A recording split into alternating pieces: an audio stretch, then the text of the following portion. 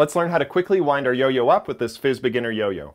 The first thing that you want to do is you want to grab the yo-yo in a way that maximizes contact. So if your yo-yo is more narrow, you want to use your thumb on top. If it's a little bit wider, you want to split your fingers and put them on either side of the yo-yo.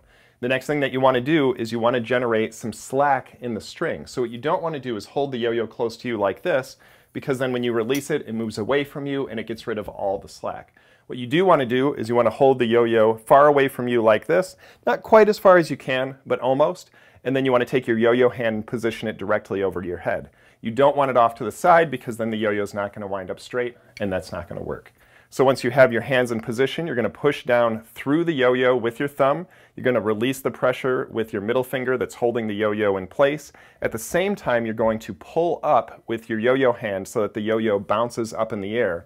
And once it's hovering in the air, you're going to take your yo-yo hand and put it directly underneath the yo-yo, which allows the yo-yo to wind up.